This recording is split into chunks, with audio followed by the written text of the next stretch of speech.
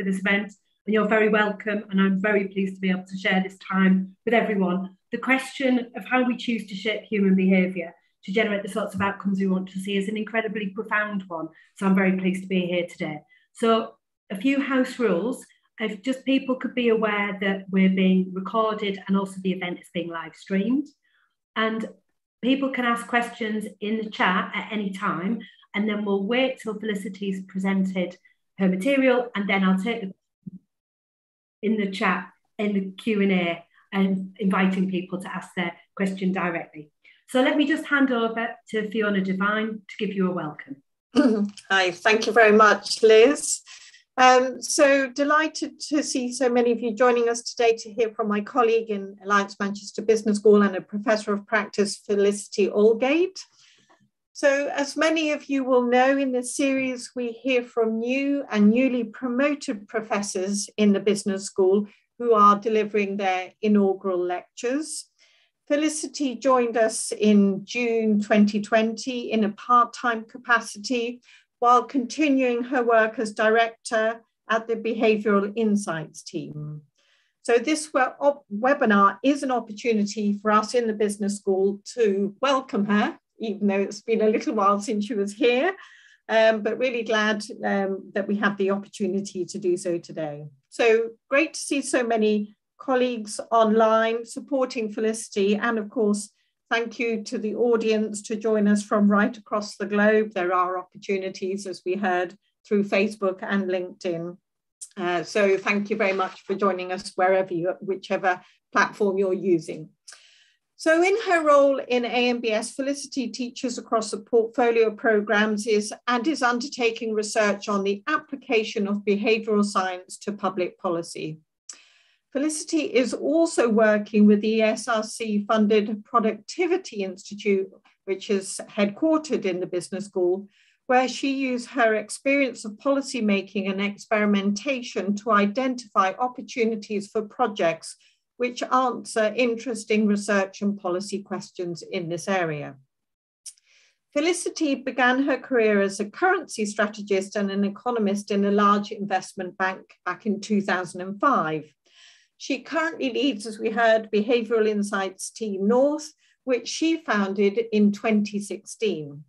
BIT works in partnership with governments, local authorities, businesses and charities to tackle major policy problems. And Felicity collaborates with partners across the UK to use behavioural insights to improve health, tax collection, recycling, economic growth, early years education and employment support.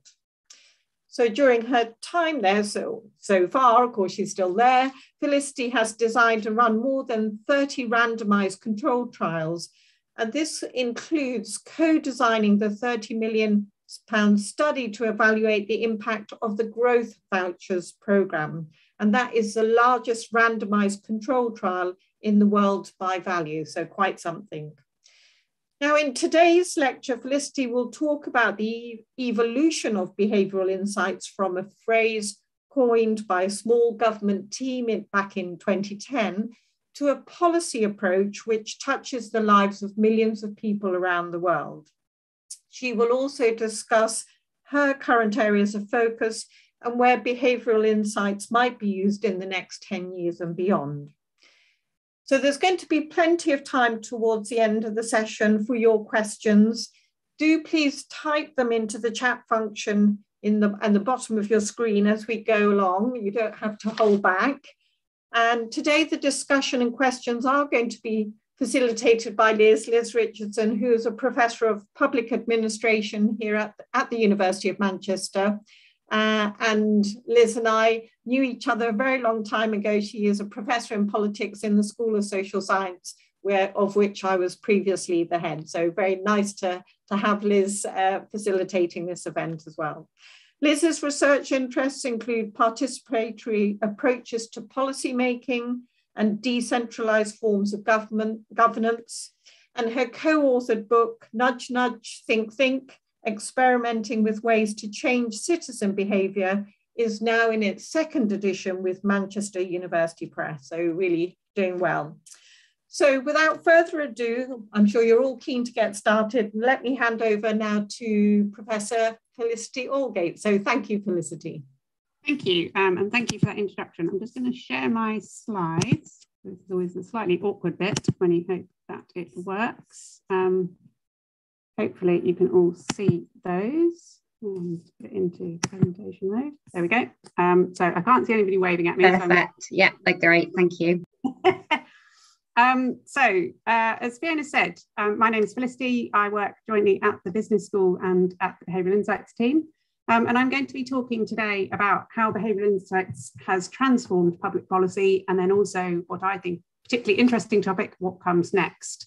So without further ado, I'm just going to give you a little bit of context and background to explain sort of where the Behavioural Insights team came from. So if you cast your mind back to 2007, 2008, there was an enormous financial crisis.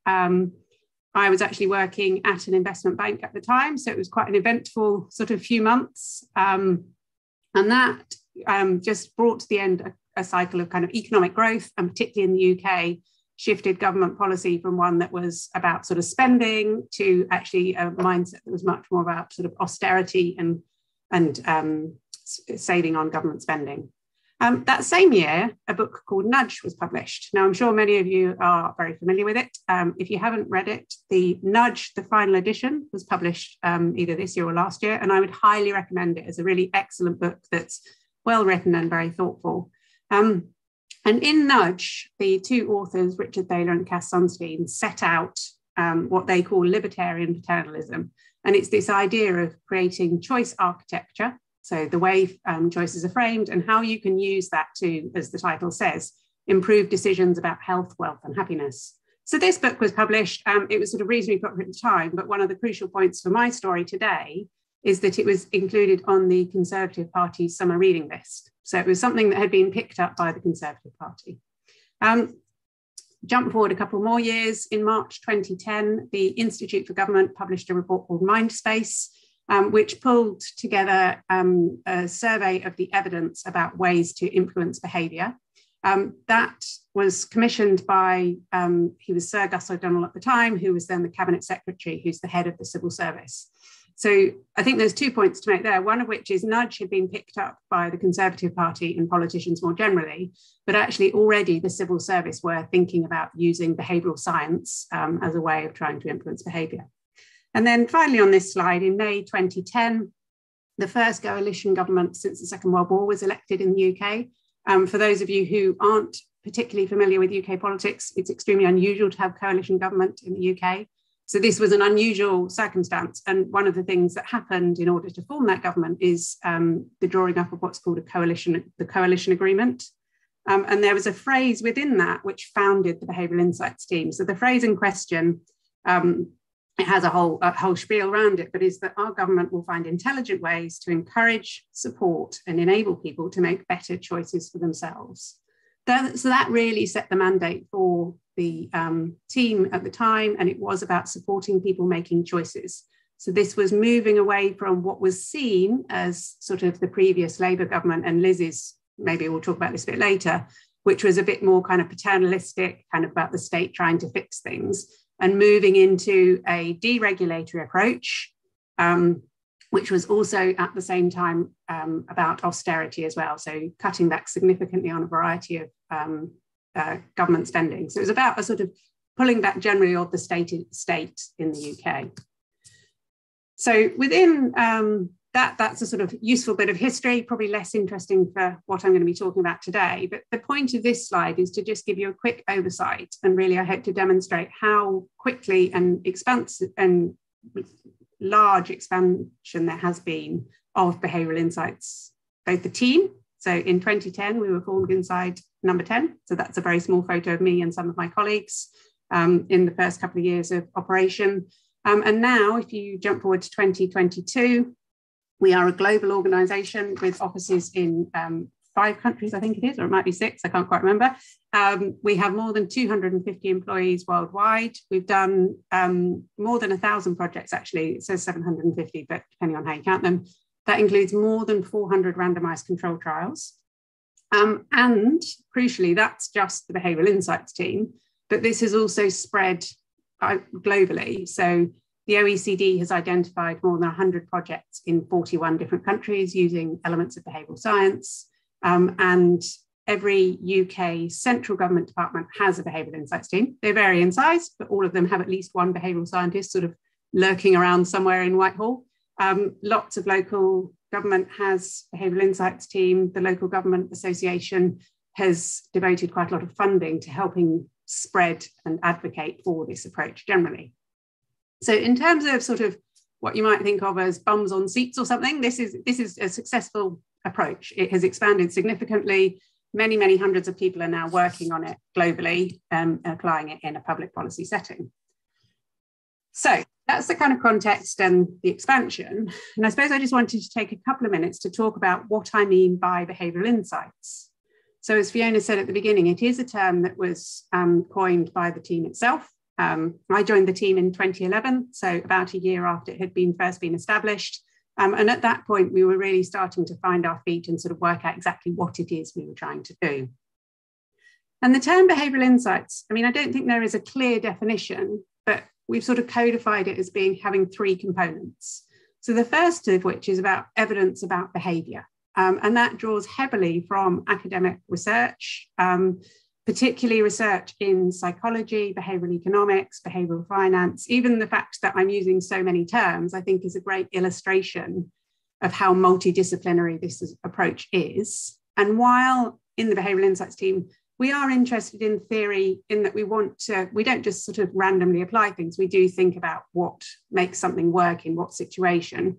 We're much less interested in necessarily developing a new theory and more interested in the sort of empirical application and what do we know has been empirically shown to change behaviour.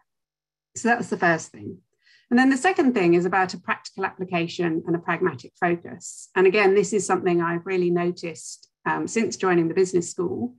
When I joined the business school, I'd sort of thought, oh, yes, actually, we're a very, very kind of rigorous research-based organisation at the behavioural insights team. And I still do think we are, but we are answering research questions within kind of time and budget constraints in order to help whoever our partner is, the client, answer a particular question.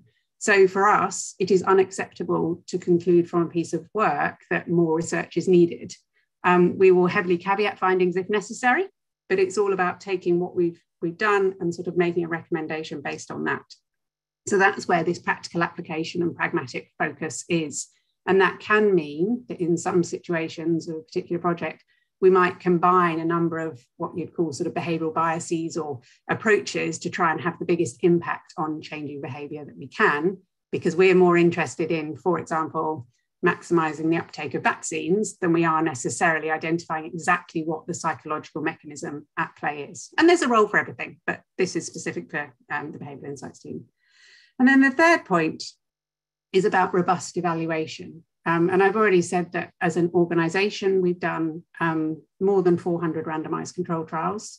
And this is, again, where I think there has been a genuine revolution in government policy. So RCTs were very, very uncommon. I mean, they're not super common now, but they are becoming a more established way of thinking about evaluation in government policy.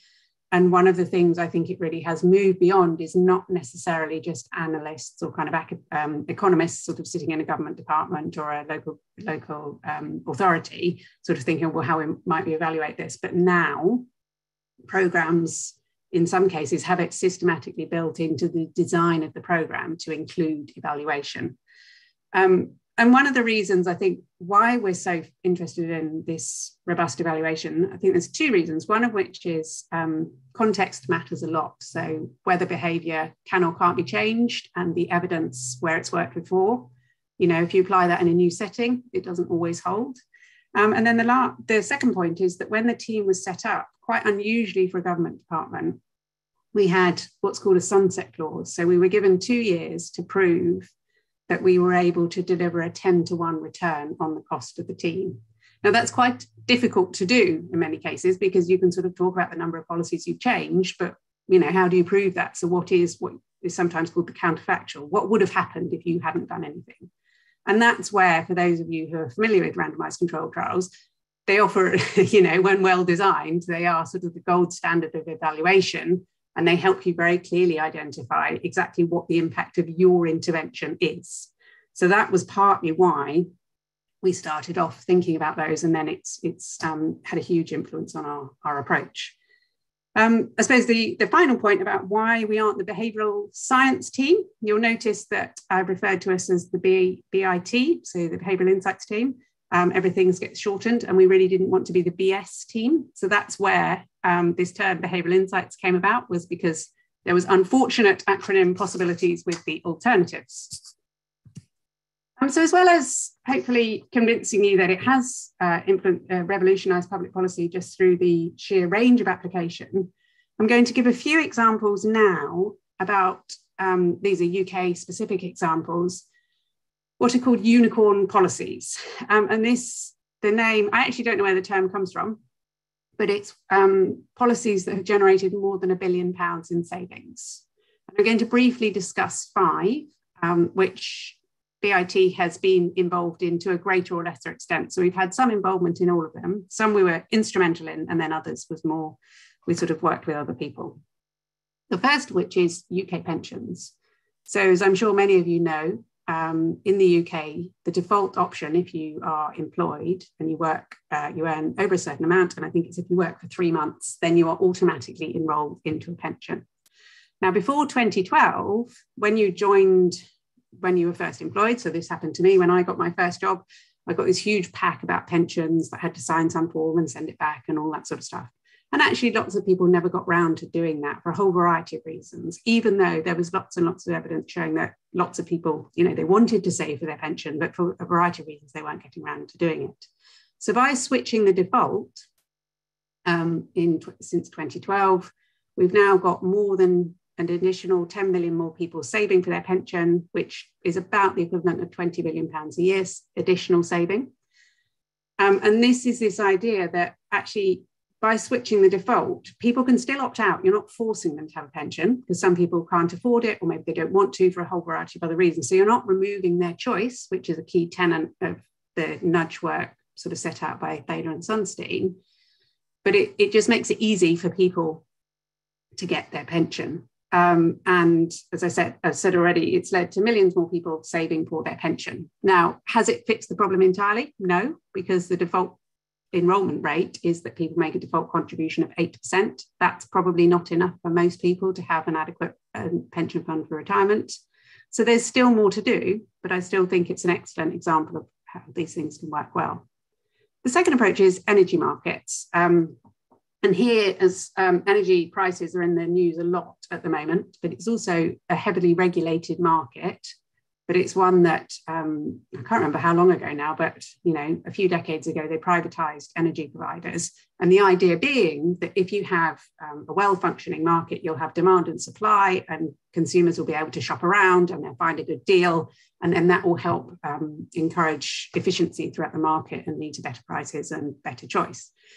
Now, it doesn't seem to have worked in energy markets because I think it's about half of people are still being supplied by the supplier when the market was privatized. So they've never switched. Now, it's probably not the case anymore, but probably until about 6 months ago, if you were someone who switched around a lot with your energy provider, you could get a great deal. And in some cases, you may end up paying almost less than the cost price. But that's because there was this huge group of people who weren't really doing anything, and they were being charged very high prices. So we've done work as the Behavioural Insights team, and also Ofgem, the energy regulator, have done lots of work about prompting people to switch, so encouraging them to shop around more. So again, this is not forcing people to change supplier, but by sort of things like sending letters, sending a variety of different bits of information. And the estimate is that since 2008, about £2 billion has been saved just by people switching. The third example is e-cigarettes. So I'm sure many of you are familiar with these. And the idea being here, the sort of behavioural insight is, in an ideal world, people who smoke would stop smoking entirely, but it's very, very difficult to do for a whole variety of reasons. So lots of people, I can't remember exactly what the stat is, but I think people take an average of 5 attempts before they quit. So it's a hard thing to do. And In many cases, it's easier to do a sort of closer substitute of behaviour than it is to change your habits significantly. So here, smoking an e-cigarette instead of a traditional cigarette is an easier substitute than just stopping smoking entirely. And the estimates, again, are that approximately 40,000 people, additional extra smokers, quit every year. And the QALY, so this, for those of you who are not familiar with it, is the Quality Adjusted Life Year, which is a sort of standard calculation for trying to put a monetary value on health improvements, is about £1 billion. Now, is smoking e-cigarettes as good for you as not smoking at all? No, but the overall health impact, I would say, is, this is about the pragmatic focus, about making things better. The fourth example is tax trials. And here, this was some of our first ever randomized control trials were on tax. And by changing the letter to include the line 9 out of 10 people pay their tax on time, brought forward about an extra £200 million in the first 2 years. And HMRC are one of the government departments which have really adopted behavioural insights in an amazing way. I would imagine almost all of us on this call have probably been part of a tax trial in one way or the other, because they have a big team and they systematically run trials on all kinds of tax collection policy. And I think it's worth saying we didn't necessarily think tax was necessarily the most thrilling public policy option. But again, this is this pragmatic focus of HMRC send about 1 billion letters a year. So if you can change the behaviour to a small extent of a lot of people, then you need a lot of people to do something slightly different, and you have a very large cumulative impact.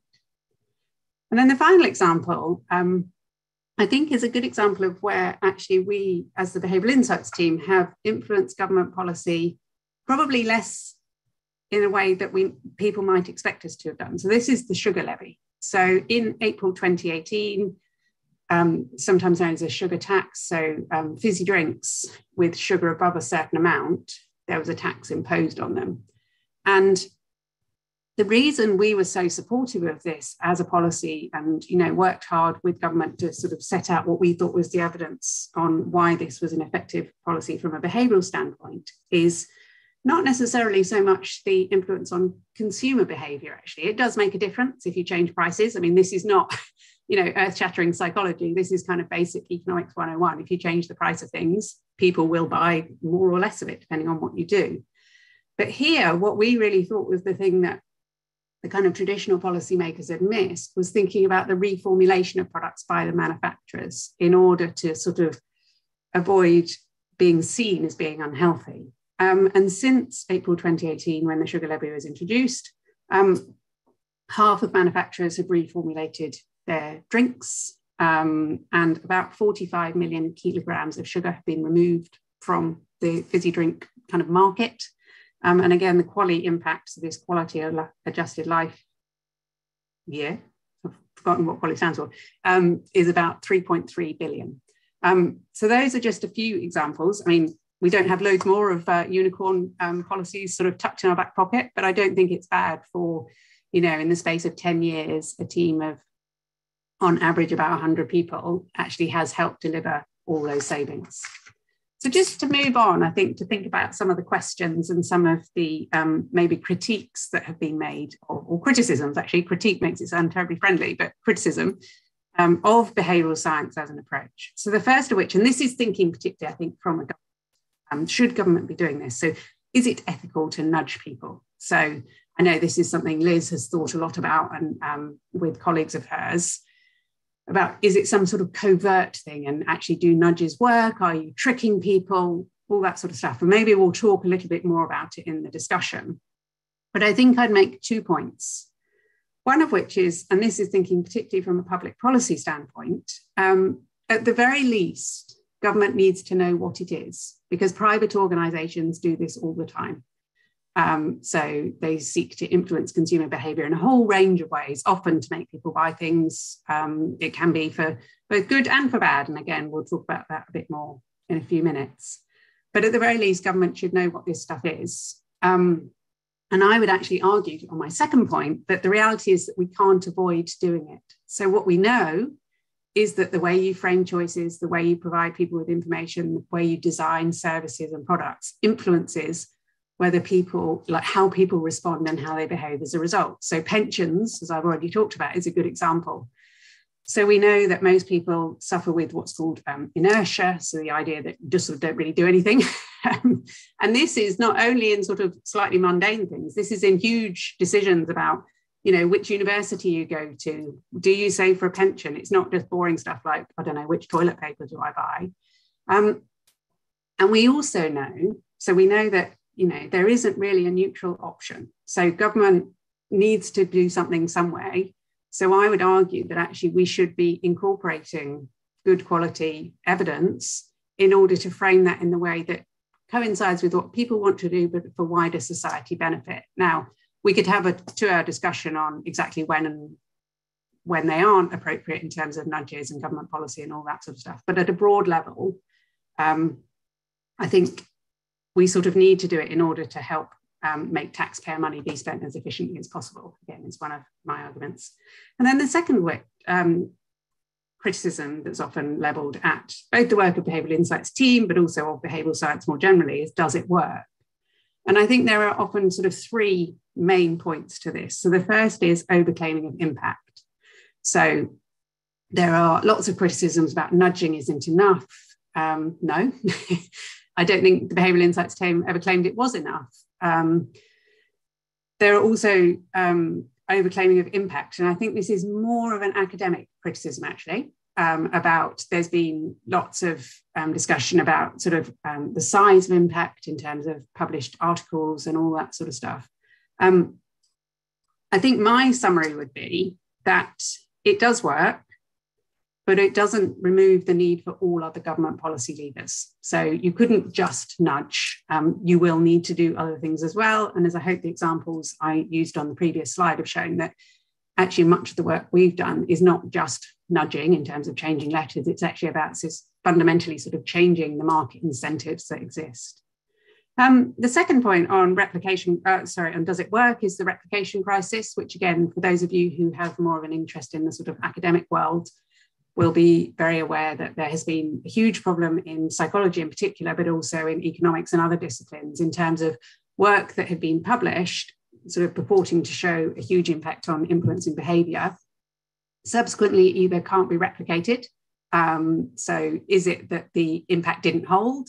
In some cases, it appears that that's due to sort of dishonesty or bad practice. And then in other cases, it might be a question of sort of the analytical methods that were used and were they appropriate or not. And then the final, I think, criticism or about does it work is this thing of, can you really say that some of these things are sort of universal influences of behaviour?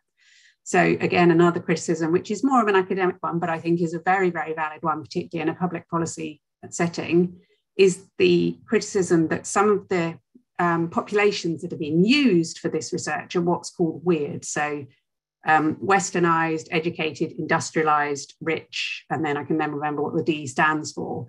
But basically, it tends to be sort of US college students who are participating in these trials. And are they really representative of people in all different contexts, in all different places? And again, I think the answer probably is yes, that is a valid criticism. The work of the Behavioural Insights team, and also actually globally with lots and lots of other organisations, is starting to apply this in different contexts with different situations. So the Behavioural Insights team has done work in Latin America. We've done work in Indonesia. We're starting to do work in sub-Saharan Africa as well. We've done some work in refugee camps. That obviously they're very, very different populations from, say, you know, a load of North American college students. Now, in some cases, our trials have worked. In some cases, they haven't. But I think it is, and this goes back to my point about why we have this sort of third pillar of robust evaluation, is because I think I would sum up behavioural science as it tells you lots of things about lots of behaviour, but it also, one of the overriding things is that context matters. So how we operate as individuals will be influenced by the context. And obviously, you can't say that just because I can be influenced in one way means that everybody else can also be. So those are the things. And again, I'm happy to talk about that a bit later. And then briefly, just to move on to what next. So what do I think the next 10 years might hold? So more nudging. So nudges, I think sometimes, as I said, people sort of think, oh, they're a bit small and they don't really have any impact. There was a meta-analysis published about a year ago now by a couple of economists in the US, which looked at the impact of BIT's work, particularly in a North American context, and kind of compared it to academic publications. And it found a real world impact of, I think, about 1%. So these nudges do make a difference. And I mean, 1% doesn't necessarily sound particularly impressive. But the point of nudges in particular is that they're often low cost, they're easy to implement, and they're quick. So if you think about it, if there are, for example, 10 government departments in the UK, I actually don't know how many there are, but let's say there's 10, and each of those has 200 policies. And within each of those policies, you could do 5 nudges. So maybe there's a letter you could change, maybe you could change a website, maybe you could change something. Then that, without really even blinking an eye, is 10,000 nudges you could apply. If you can make a small improvement to half of those, then actually that's a huge overall cumulative impact in terms of making things work better. So I would hope that nudging continues. Less sludge. So sludge is the opposite of nudge. So it's sort of things like, and we can all think of examples where it's systems that are designed to make things harder. So the example I often think about is Amazon Prime. It's exceptionally easy to sign up for Amazon Prime. It is exceptionally hard to cancel Amazon Prime. And I would say that they have systematically designed that to stop you, to try and prevent you from cancelling your Prime membership. So sludge, I think that is a good example of where that is by design. Now, I also think there's a huge amount of sludge that is sort of by accident, where policies or approaches are just badly designed and it makes it hard for people to navigate. And I think what could be really interesting is actually thinking about those differential impacts. So are there certain groups who are particularly affected by sludge for a variety of reasons? There are new areas of public policy. So the Behavioural Insights team and I have worked on lots and lots of different areas of public policy. I think there are still lots of areas where it is less commonly used. So I would argue things like health, it's actually a fairly well-established approach. There's still lots to do. But things like economic policy, productivity, digital markets, all that sort of stuff. These are all areas where we're really only starting to think about it. And I think particularly from my perspective, what I'm interested in is the application of it to sort of firm behaviour. So again, I think there's lots of economic theory, which is all, theories are great because they help you think about things in a systematic way, but sort of that are still relatively standard in their assumptions about how firms behave. Will they be profit maximising? Or even if it's not profit maximisation, they're sort of operating in a, in quotes, rational manner. And I think it's a really exciting, for me personally, area of policy to think about, well, does that really hold? What can we start to say in a more systematic way? The fourth one on here is what's called upstream interventions. So this is this idea of you can kind of intervene, by maybe on individuals by changing their behaviour individually, but really, can you get some bigger wins by intervening sort of higher up in this? You might think of it as a supply chain, but this idea. So I think pensions, again, to just use that example as an illustration, you could have written to every single person who was, hadn't signed up for a pension and sort of prompted them to do it. But by switching the default, you just have a much bigger impact by making a change sort of further upstream. And then the final point is that I do think that in 10 years, we'll probably not be talking about behavioural insights as like this sort of crazy little thing or maybe slightly separate, but actually it will be incorporated into kind of a standard public policy approach. So the examples I've given on some of the unicorn policies, really that's not separate from the traditional public, like government levers of taxation, information, penalties. It's about changing the way you implement them and design them in order to sort of have a different impact on behaviour. So I think that over time, and I remember I read an article, I can't remember who it was by recently, about how within economics, behavioural economics will just become part of kind of standard economics as it just gets recognised that it's sort of almost the updating of the theory and the approach. And that is everything I was going to talk about. So I shall stop sharing my screen. I can see we've got quite a few questions already. So I'm looking forward to hearing what. Excellent. So you're right, we have loads of excellent questions already. What I'm going to do is I'm going to first invite Joel Warburton, if Joel's around and feels who wants to ask your question, if you could unmute yourself and ask your question. And then I'm going to go to Mohsen Sapani, and then I'm going to come to John Pantel, because John, I think your question's a bit hard, so I wanted to start Felicity with an easier one. Joel Warburton, if you're there, please speak. Yeah, hi Liz, and thanks Felicity. That was really interesting on a really interesting subject, and yeah, I'll hopefully start with a simple one. I was wondering if you could give us examples where some kind of policy or intervention designed by the behavioural insights teams led to some unintended behaviour or an unintended consequence, good or bad. I'm trying to think of some things. So there was a trial I worked on a few years ago where we were trying to collect more social care payments on time. So as you may know, many people have to pay at least a contribution towards their social care costs. And there's, in some cases, lots of people do pay on time, but there are people who miss payments fairly regularly. But the council we were working with were keen to try and sort of bring revenue forward. And what we used was an approach which had been used elsewhere. So we used this social norm of 9 out of 10 people, which is true. So that's, I suppose, one thing to say is it was true that 9 out of 10 people did pay their social care bill on time. What we did was put it on the initial request for money. And actually we had quite a few complaints saying, well, I always pay. And I think really the lesson there was that in that context, it wasn't appropriate. It should have been only ever on a reminder letter, because they're the sort of backlash where people were like, but I am paying, like, why are you making me feel as though I'm not paying? I think it illustrates how the approach works, but it is also a good example of where actually in hindsight, we didn't apply it in the most appropriate way. Okay, so that was kind of like a side effect, but for the objective that you were going for, did it increase payments? We actually had to take the wording out of the letter, so we weren't able to run the trial because we changed it. So we don't know in that case. Right. I think I'm just trying to think of some examples.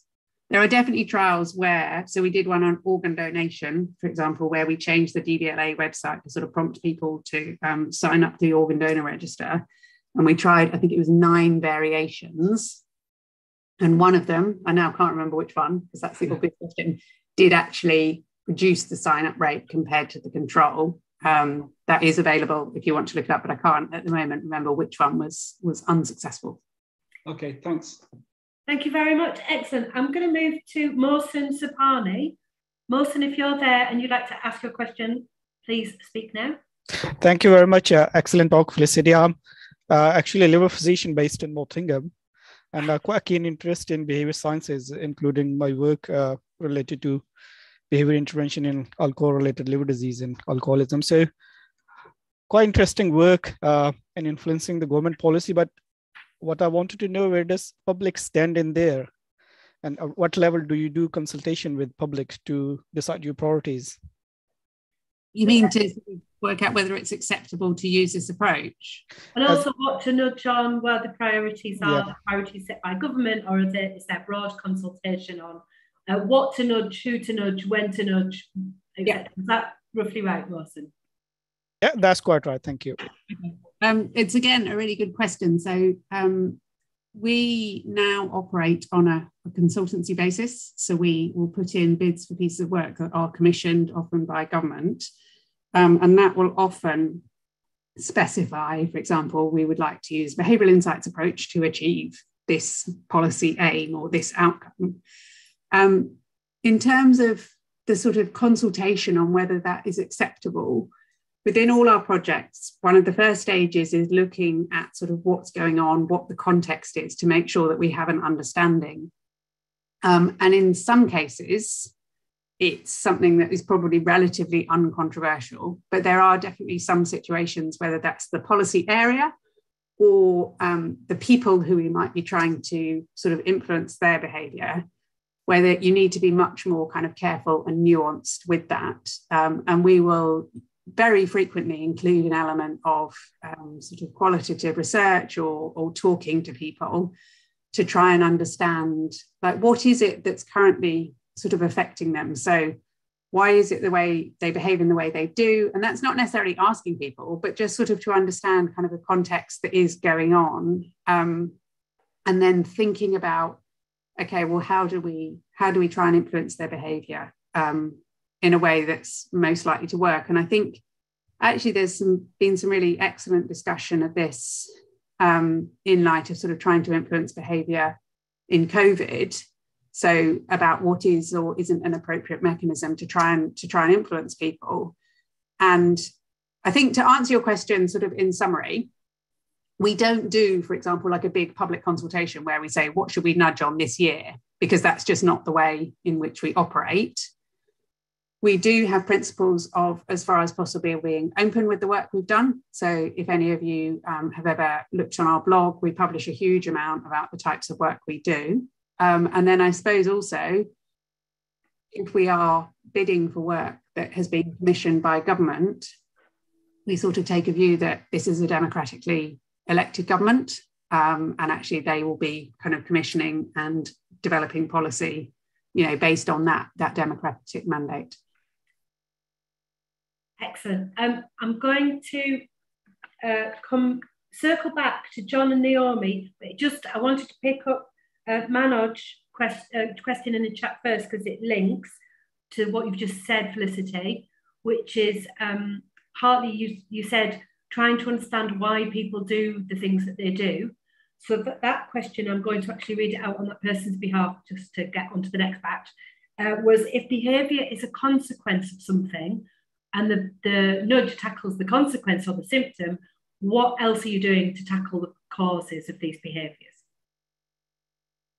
I'm going to try and answer, I think, in a way. So I think what the question is asking is, are people sort of operating in a certain way, and actually there's a whole host of reasons that are sort of causing that behaviour? So you might be able to fix the behaviour, but you're not sort of solving the problem or the root cause. And I think that's a really great question. And actually it's one of the things that through our work providing like broader government policy advice, we would think about influencing that way. The reality is, I think, in a sort of practical applied organisation like we are, often we are doing the work which we are commissioned to do. So we will try and address that, but in any report or sort of final presentation, we'd say, okay, well, this is the behaviour, but actually you need to think about these wider contextual factors which might be sort of causing that behaviour. And even if we haven't sought to try and correct it, sort of pointing out, actually, this isn't all unconnected. There may be sort of factors which are influencing it. Excellent, thank you. What I'm going to do is I'm going to do John Pantal and Naomi Chambers. If you could ask your questions in turn, then Felicity, you could take both questions, and these are about health. And then just to let people know where I am, we've got about 10 minutes, I think, left. So after John and Naomi, I'm going to go to Siddharth and Kerry and John Preston. But let's do John Pantal. Thank you very much. Thank you, Liz. No, I think it's like a smorgasbord, Felicity. So many goodies. And in fact, I would just make one comment before I ask my question on the point just raised, because this question arises with smoking cessation and alternatives. I was chair of Stockport Health and Wellbeing Board, and by ward, our male adult smoking levels ranged from under 10% to 35%. And so we have this problem, I think, as Liz has pointed out, of understanding the context, why are those differences, and one size doesn't fit all. But I'm a public governor of our local NHS Foundation Trust, and we're preparing for the major changes in NHS commissioning with the disappearance of the clinical commissioning groups and the setting up of the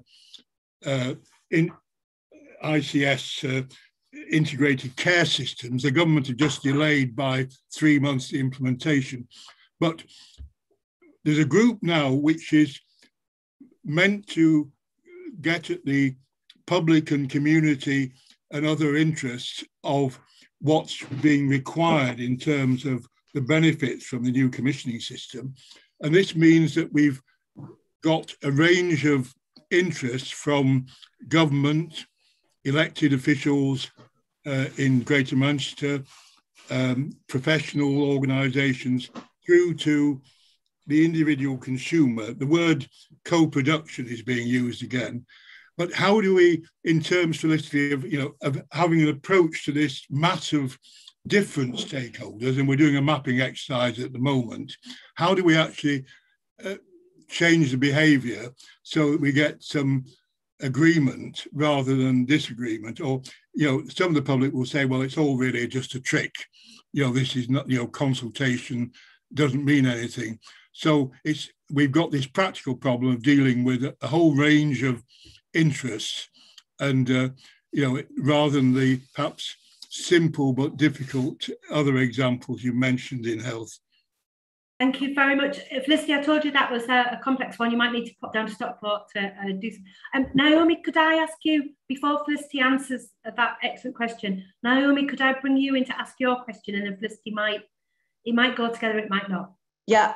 Thank you very much. Yes, I think it does really. It's linked because you mentioned that health has taken on board behavioural insight, but I think it's more in terms of public health, particularly in relation to encouraging behaviour change with patients and public and citizens to make healthier choices. I think it's less obvious, and I've just Googled it and can't find it. I don't think there's a behavioural insights team at the NHS England and Improvement, which runs the NHS operationally on a day-to-day basis. And given the fact that we've got such huge strain on the NHS at the moment, with huge demand, particularly for urgent and emergency care, in primary care, and also in our hospitals and ambulance services, I think there's a big prize here around thinking about how we might encourage the public to use the NHS differently, and actually to their benefit as well as to the benefit of the NHS. Thank you very much. Felicity, yes, sort us out. I'm not sure I'm going to solve all these problems in the next 3 minutes, but on your point, Naomi, of use of the NHS, actually that is something that BIT has done work on. So we did some work trying to encourage people to not go to accident and emergency for sort of reasons where they could have gone to a local walk-in centre or to their GP. And we were particularly focused on parents who took children with a fever to A&E. And actually, this is an example of where we tried, so based on based on admissions information. I'm really sorry, I've got a killer. Go away. Sorry. I've got a 4-year-old.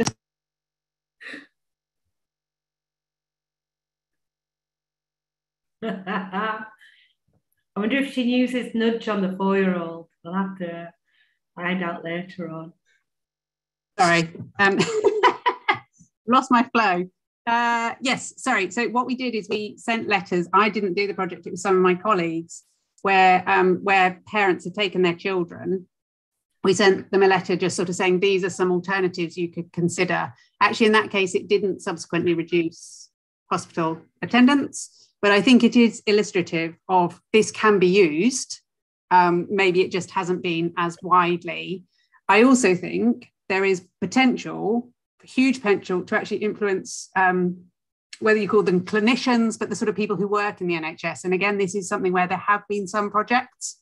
So I did a project about getting more cancer referrals sort of done through what's called the 2-week wait, but there's also been work by other people in terms of things like how do you just reduce wastage in hospitals? So by putting prices on, the rooms where they go and get all the stuff from, that can help reduce wastage. To John's question about the sort of range of interests and how you deal with them, I don't have a neat answer. It's really hard. Yeah, I suppose the thing is, I think there's something interesting about, and this again, I don't know, Liz, if you've got any opinion, but actually how you get people to sort of engage and participate in a meaningful way, which I think is often very, very hard to do. And particularly if you are from a community or a group that feels in some way excluded, how do you sort of build up that trust and take account of that? And in particular, I would imagine it's sort of exacerbated when the people doing the doing, whether that's the policy making or the engagement or whatever, are very different from the people who they're actually trying to talk to. And I know there's a lot of discussion about how you shouldn't call, because sometimes you will hear the term hard to reach groups. And actually lots of people, I think quite rightly, sort of really object to that and say, no, actually our services are just not fit for purpose, because they're not, like, if they're targeted at these people, why are these people now hard to reach? Like, why are our services not appropriate? But I don't know, Liz, if you've got anything to add to that. Oh, we've got 5 minutes and I want to talk about Nudge Plus, but we can't. But I would say part of the answer here is the next iteration, the next phase, the evolution of Nudge into Nudge Plus. And we can follow up on this and provide links with materials to this idea for people afterwards. But I'm going to move on to, Nudge Plus basically is where you've got participation plus the nudge. Anyway, I'm going to ask Siddharth Gulati, if you're around, to ask your question, please. Hi, thank you for a very nice presentation. I was just wondering if nudges have also been used at BI in any kind of cybersecurity context. So in computer science, nudges have been used a lot to tackle phishing, to tackle different cybersecurity issues, to ask people to have good cyber hygiene or follow good cyber hygiene practices. But has this been implemented by BI team in particular? And have you seen the outcome of these interventions, if they were successful, if they were not successful? And if not successful, why? Sorry for such a long question. No, that's fine. And the honest answer is I don't know, because I don't know everything that all my colleagues are doing. So I can't off the top of my head. I've not done any work in this area. If you are interested, go and have a look at our Behavioural Insights team blog, which is just bi.team. And if you search like cybersecurity, then you can, I can see one of my colleagues. So apparently we have done in France. Chloe, I don't know if you can add anything. Sorry, yeah, so what we've done is we've basically done a trial where we try to get people to fall for an ad, which is a fake ad, to basically see which people would be most vulnerable to phishing. And then when they're about to pay, we tell them, you know, this was not the real ad. These are the things you need to look at for to prevent them from doing it in the future. And it was effective to do that. Okay, thank you so much. I'll have a look at the blog. Thank you. I'm in a real dilemma now because we've got a chunky set 2 questions about responsibilization and agency, and then a sort of wrap-up question about 10 years' time. I can't help it. Kerry, can you do your question in like a sentence? And then John Preston, could you do a really short version of your huge question? And then Felicity will have 45 minutes to talk about responsibilization. Kerry. Thanks, Liz. And my question was about the kinds of models of agency that underpin policy areas. I was thinking about this in relation to welfare to work, where Sharon Wright has critiqued some of those understandings of agency for being rather simplistic. I was thinking in your kind of role in the BEIT team and for other people who are trying to influence Department for Work and Pensions, do you think there's scope, are there frameworks out there that offer a more nuanced understanding of agency, that policymakers could be engaging with a bit more proactively? Thanks, Kerry. And John Preston, I'm going to trust that you ask this question really succinctly. Thank you both. Yes, I'm curious about, do you have any concerns that nudge theory and behavioural approaches can be used to push a personal responsibility narrative instead of broader systems level narratives? And how do you kind of synthesize those different perspectives in your research and ensure that it's balanced? You honour my trust immensely. Felicity, you literally have like a minute and a half. Jerry's answer is very easy because I actually don't know the term models of agency. So it might be that I sort of use a different term for it. So given we've only got about 4 seconds left, I'm just going to park that one. The question on personal responsibility versus systems, I suppose I would say this unit's behavioural insights is about a more nuanced understanding of how people behave, of human behaviour. Now, how it is used is sort of in the eye of the beholder to an extent. The behavioural insights team, as I said, we are commissioned to do pieces of work. If we think that that work is sort of trying to fix a problem which is influenced by some other context, then it would, you know, we would always mention that. And I guess a lot of it depends on sort of the political context of the day, I would say. So actually we are policymakers, we're providing a policy advice, but it's up to ministers and elected politicians to sort of decide how that is used and how that is implemented. Oh, brilliant. Excellent, some really amazing stuff going on in the chat, but I'm going to hand back on time without asking the tenure time question because we can do that in the follow-up. Fiona, I'm going to hand back to you for a close. Thanks, Liz. So Felicity, that was really great lecture for us, incredible insights, really interesting to hear about the new places in which this work can go. Thanks, Liz, for facilitating the discussion and also just been, you know, really enjoying looking at all the questions and comments that have come through the chat function. So thanks for everyone to participate. I've got to admit, as someone that leads a business school, but I'm sure anybody in these kind of jobs thinks if you want to influence behaviour, you do have to spend a lot of time thinking, how do you make it easy for people to do so? And that is often my guiding principle. You know, if you're trying to change behaviour or just get people on board with something, you've got to make it easy for people to do so. And I think I've seen on a number of occasions the authors of nudge theory talk about that in interviews, and that's what captures it for me in many ways. So really, really thoughtful lecture. So just to finish, we have a fantastic series of lectures planned over the next few weeks. But next week, we have our first Vital Topics lecture of the calendar year. And this is when we're going to be joined by Stuart McLachlan, who is co-founder and CEO of Antithesis Group, and Professor Jonathan Pinsk, who's Professor of Strategy, Innovation and Entrepreneurship and Executive Director of the Manchester Institute of Innovation Research here at AMBS. And what we're going to be discussing, or they'll be discussing, is how companies can create a world that is decarbonised, which is biodiverse and is inclusive. So, of course, huge topics of the day, and I very much hope that you will join us. And the registration details I see are going to be added in the chat function if they haven't been already. So do please come and join us. And thank you very much for being with us. And thanks again to Felicity and Liz for a really great session. Thank you very much and good evening. Thank you.